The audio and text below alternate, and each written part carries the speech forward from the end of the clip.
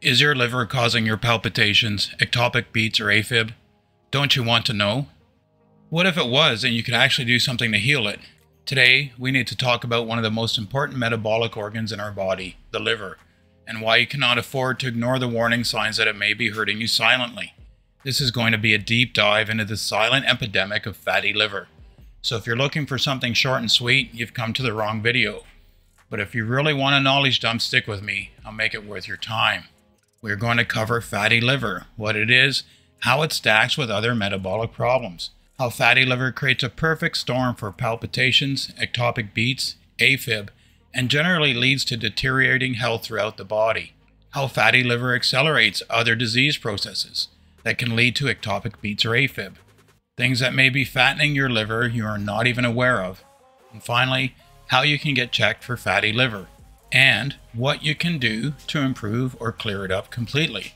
Hello and welcome. I'm Big Northern Bear, and I've successfully used lifestyle modification to almost completely eliminate my problematic AFib, high blood pressure, diabetes, and sleep apnea, along the way losing 110 pounds. I also had fatty liver, but not anymore. So what is fatty liver? And how does it stack with other metabolic issues to create the perfect storm for heart and health issues? Fatty liver is a condition in which excess fat accumulates in the liver. This can cause inflammation and damage to the liver over time. If reversed soon enough, fatty liver can be cleared up. But if your liver is damaged beyond a certain point, you may never be able to reverse it completely or at all. Now, we all know AFib is caused by underlying heart conditions such as high blood pressure, heart disease, or heart valve problems. We also know AFib and things like frequent PVCs and PACs and other palpitations are highly related to metabolic problems like diabetes, high blood pressure, sleep apnea, and obesity. High blood pressure in turn is related to obesity, diabetes, and thus fatty liver, and all by itself causes no end of heart rhythm problems, as well as greatly increased risk of stroke and heart attack. All these other conditions are well discussed, but we never hear about these recent studies that have shown that there is a significant association between fatty liver and AFib. I put a link to a meta-analysis of multiple studies and over 238,000 participants down below. Fatty liver is one of those silent predators, lurking below the surface, that is often not investigated. Often, by the time it is discovered, many other related conditions have already started to take flight. If you show me a person who has pre-diabetes, high blood pressure, and some level of obesity, there's about a 70% chance they also have fatty liver. In fact, people with fatty liver are more likely to have AFib, PVCs, PACs, or other ectopic beats, even after controlling for other risk factors such as age and sex and other comorbidities. Just the presence of fatty liver alone is enough to indicate increased risk of AFib and ectopic beats like PACs and PVCs. One possible explanation for this link is that the liver plays an important role in regulating the body's metabolism, including the breakdown and clearance of hormones and other signaling molecules. When the liver is damaged by fatty liver disease, it can produce inflammatory signals that can affect not only your heart, but the rest of your body. Additionally, fatty liver disease can increase the risk of developing metabolic syndrome, a condition that is associated with AFib and ectopic beats. Insulin resistance is a key link between metabolic syndrome and fatty liver. When the body is resistant to insulin, it produces more insulin to try to regulate the blood sugar levels. This excess insulin can cause the liver to produce more fat and store it, leading to fatty liver. In turn, the presence of excess fat in the liver can worsen insulin resistance, leading to a vicious cycle of worsening metabolic health. With all this going on, normal carbohydrate metabolism also becomes impaired. As your muscles become insulin resistant, it becomes necessary that you store the extra glucose as fat, further worsening the problem and leaving you feeling tired or unmotivated and hangry. This vicious cycle is more likely to leave you with other metabolic issues such as obesity and sleep apnea, all of which independently increase your risk of AFib and palpitations. By the time your liver is starting to become fatty, all these things are starting to stack up. It's a disaster for your risk of annoying ectopic beats, but also for more serious conditions such as AFib, stroke, heart attack, and blood clots. Even the risk of seemingly unrelated conditions like cancer and Alzheimer's goes up quite a bit. Now obviously, humans have been on the planet a long time, and fatty liver being so widespread in the general population is a relatively new thing. So, What could be kicking off this runaway, damaging process in one of our most vital organs? Fatty liver can be caused by excess alcohol consumption. Everyone knows this. In fact, it was rare to find fatty liver in non-alcoholics until not long ago. Another major culprit indicated lately is concentrated fructose. Now, I do not mean the kind you find in an apple or an orange. I mean the kind you find in its refined state, such as high fructose corn syrup. This has crept into so much of our modern processed food. Even worse, it is a major ingredient in much of our modern drinks, where it can be consumed literally by liters at a time without a thought. High fructose corn syrup is a combination of glucose and fructose, which are simple sugars that are metabolized differently by the body. Unlike glucose, which is metabolized by all cells in the body, fructose is primarily metabolized in the liver. When we consume foods or beverages containing high levels of fructose, such as those sweetened with high fructose corn syrup, the liver has to work hard to process it all. One way in which high fructose corn syrup contributes to fatty liver is by increasing the production of triglycerides in the liver. Triglycerides are a type of fat stored in fat cells and can accumulate in the liver when there is an excess of fructose in the diet. When the liver is overloaded with fructose, it can't process all of it, and the excess fructose is converted into triglycerides stored in the liver as fat. You end up with fatty liver. Another way high fructose corn syrup contributes to fatty liver is by increasing your insulin resistance.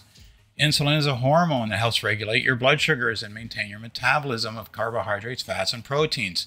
When you consume too much high fructose corn syrup, the liver becomes insulin resistant. It doesn't respond to this hormone the way it should. This can lead to further increased production of glucose and triglycerides in the liver, which then can contribute to the development of fatty liver. In addition, high consumption of high fructose corn syrup has been shown to increase inflammation in the liver.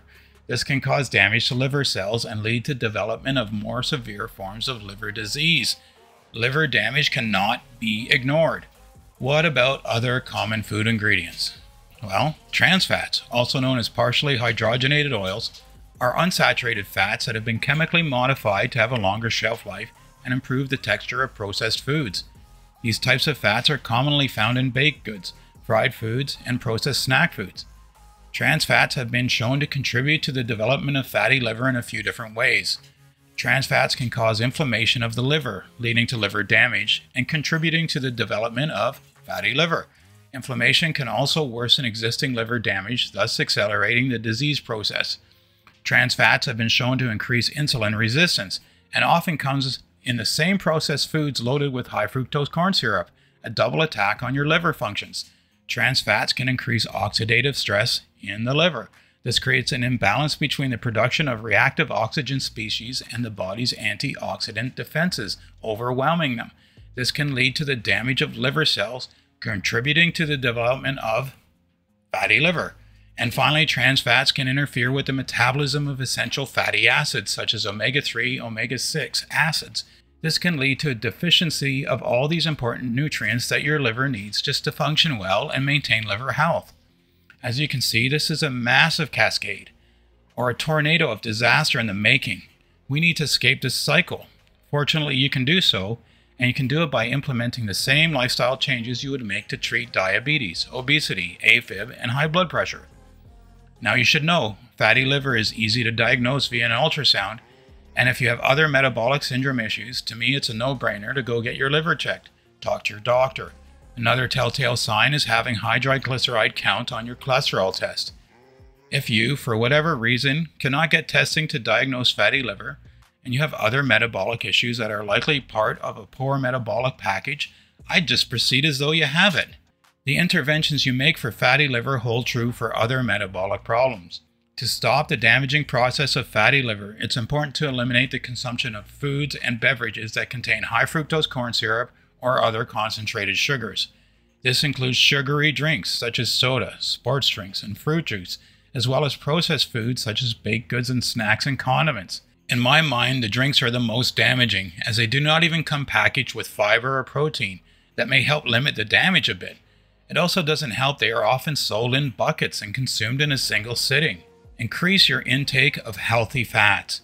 Consuming healthy fats, such as those found in nuts, seeds, avocado, and fatty fish like salmon, And monounsaturated fats such as grass-fed, organic beef and pork can help improve liver function and reduce inflammation. Avoid trans fats, which can increase inflammation and contribute to liver damage. Again, trans fats are usually concentrated in processed foods. Choose lean and lower calorie protein sources. Consuming adequate amounts of protein is important for maintaining liver health, but choosing lean sources of protein is key. Opt for fish, skinless poultry, grass-fed ruminant meat, legumes, fermented tofu, and fermented dairy instead of processed meats. Organic pork is an excellent source of monounsaturated fats that should also be part of your diet. Eat more vegetables and fruit and a lot less junk. Considering doubling or tripling your current intake of vegetables and fruit rather than denying yourself other things. By doing this, there will simply be less room in your diet for processed foods. A diet high in vegetables and fruit has been shown to help reduce inflammation and improve liver function. Incorporate plenty of fruits, vegetables, legumes, and nuts and seeds into your diet. Limit alcohol consumption. If you have a fatty liver already, I say just stop altogether, especially if you have AFib or palpitations and ectopic beats. The writing's on the wall for you. Ditch the drinks. Maintain a healthy weight. Maintaining a healthy weight can help improve liver function and reduce inflammation. Aim to achieve and maintain a healthy body weight. Even if you are obese, losing just 5 to 10% of your body weight can have an enormous positive impact on your health and your liver. Exercise. Exercise improves insulin sensitivity. Improved insulin sensitivity can help reduce the amount of fat produced by the liver and help reduce the risk of developing fatty liver. As well, regular exercise has been shown to reduce inflammation throughout the body, including the liver. As for diets, well, ketogenic, low carb, vegetarian, vegan, Mediterranean, and DASH diets. All of these have studies showing they have improved fatty liver. Some commonality being the weight loss and elimination of processed foods. Any diet that you can adhere to and helps you lose weight will also help you improve your fatty liver. The best diet is a whole foods diet that you can actually stick to in the long term. There is no perfect diet if you cannot stick to it. It's important to find one that you can, and it's okay to be flexible. Just keep trying to improve as you go and get better at your diet.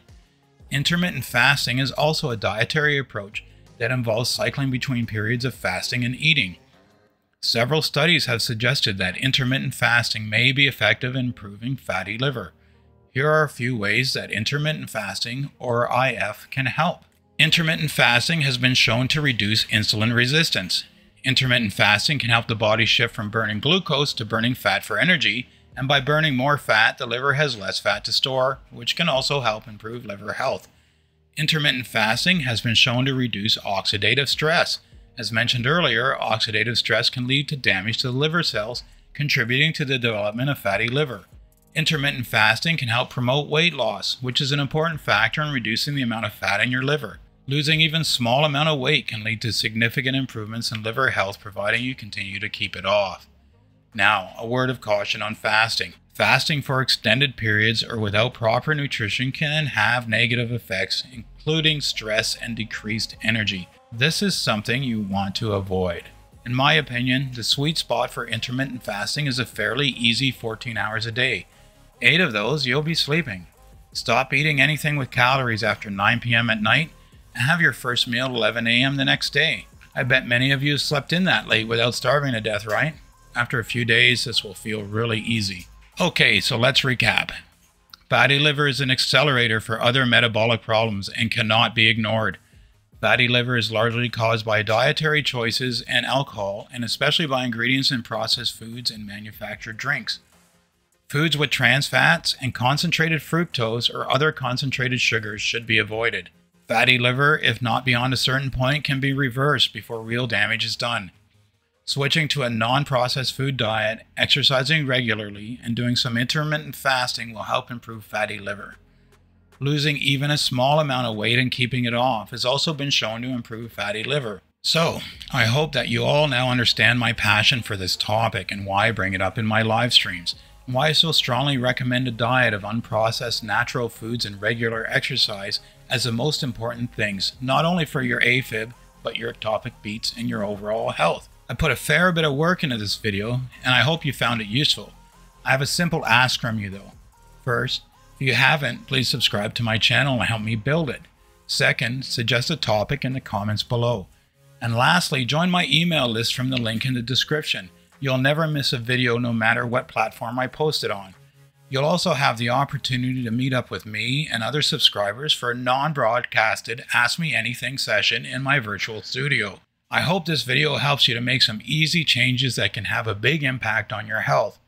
I want the best for you, and I hope you do as well. This is your friend, Big Northern Bear. Out. Joseph Branson, Burlington. This is where I always come when I'm in AFIB. Up there,